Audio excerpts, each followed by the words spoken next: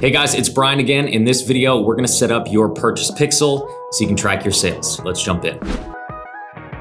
Okay, so let's make sure that Facebook knows anytime someone is making a purchase, because if you're running ads, you want Facebook to know when someone's actually making a purchase.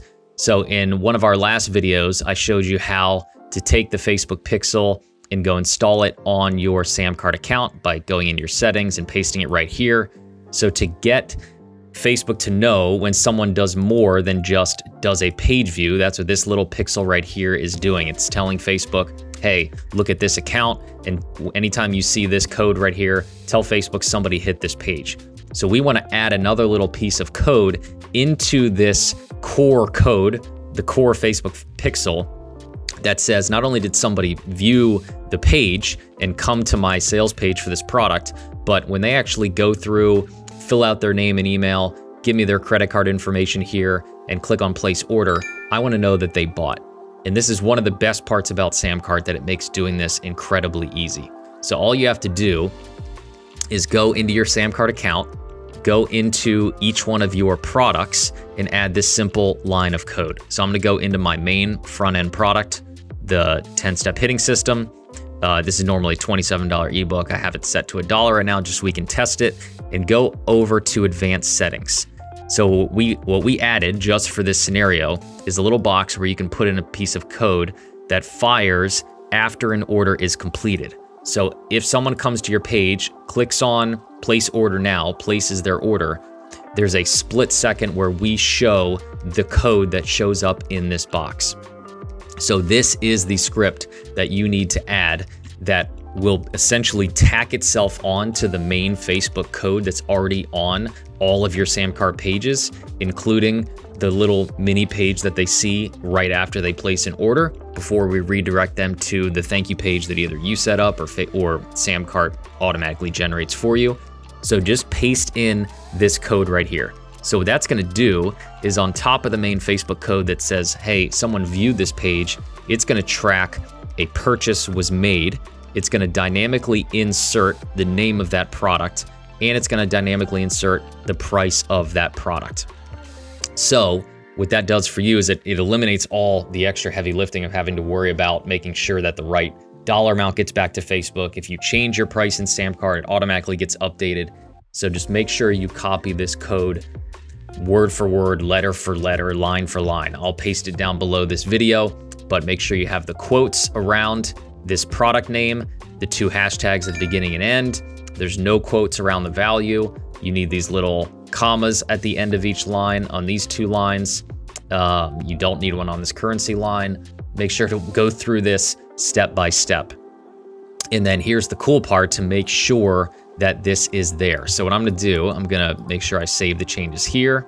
I'm gonna go back to my second product, which I'm using as an order bump. I'm gonna go in and I'm gonna do the same thing here. So let me get rid of all of this. I'm gonna add it in here, save changes there.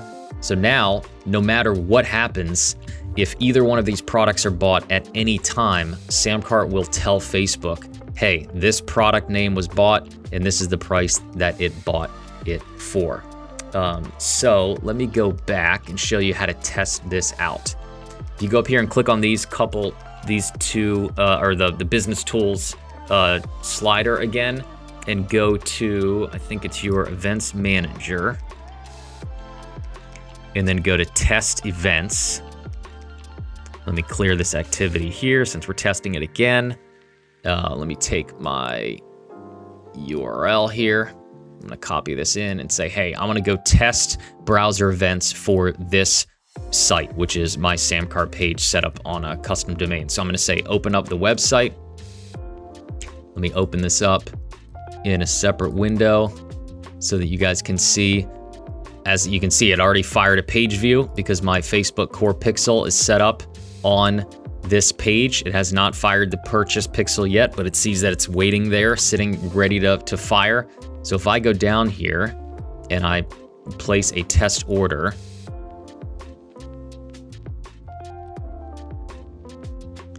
and then what I'm also going to do, I'm going to add this other product to my cart as well. So we should see 2 purchase pixels fired as soon as I place my order here. and one should be for $1 and one should be for 47 bucks. So I'm gonna click place order and just keep your eye down here in the lower left as it processes the order. Now that it's finalizing order, boom, boom, there they are. They're working just fine. It redirected. I have a custom thank you page for this product that redirects it over to our other URL, which is fine. But the good part about SamCart is you don't have to worry about putting code on your thank you page and making sure it all works well, because it's all built in. So if we go down and look at these, you can actually expand these and say, okay, tell me the details about these two purchase events. Well, there's my primary ebook. I set the price to $1. There's the instant hitting drills order bump. The value's 47. So everything is working just fine. So this, I know these were a lot of kind of early introductory videos, but this is now setting us up to be able to create an ad campaign that optimizes for purchases and tells Facebook every time somebody buys anything inside our SamCart account. So congrats on making it through kind of this. That was the difficult part. The easy part is now creating ads, getting people to click on them, getting Facebook to optimize for the right thing.